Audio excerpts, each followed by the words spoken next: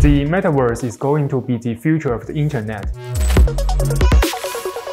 It will transform the way we engage with the online world.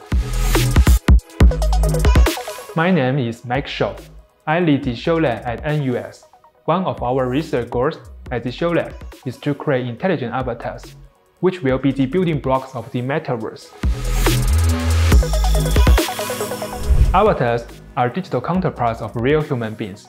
At the Shou Lab, we are working to create avatars that not only have a realistic appearance, but which also have real intelligence to help out with daily lives.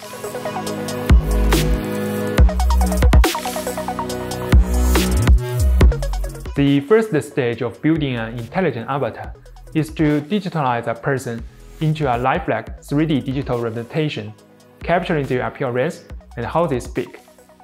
But we still need to change it to become intelligent.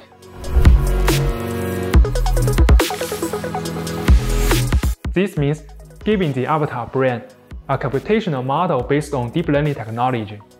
Initially, like a newborn child, this brain is blank.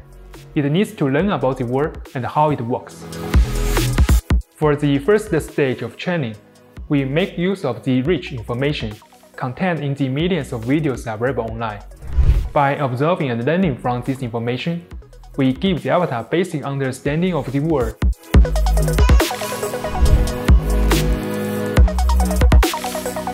With this basic understanding from the first stage of training, we can then train individual avatars for more specific roles. For example, by teaching an avatar from one single tutorial video, it can provide support on using appliances or devices to many different users. This could be anything from a microwave to a GoPro camera, with the avatar providing step-by-step guidance, Turn off anti-clockwise, or answering questions when the user gets stuck. Similarly, we can train avatars for any kind of role in the metaverse. For example, to become virtual assistants in the supermarket or e-shop, or to act as carers to support the elderly in their daily lives.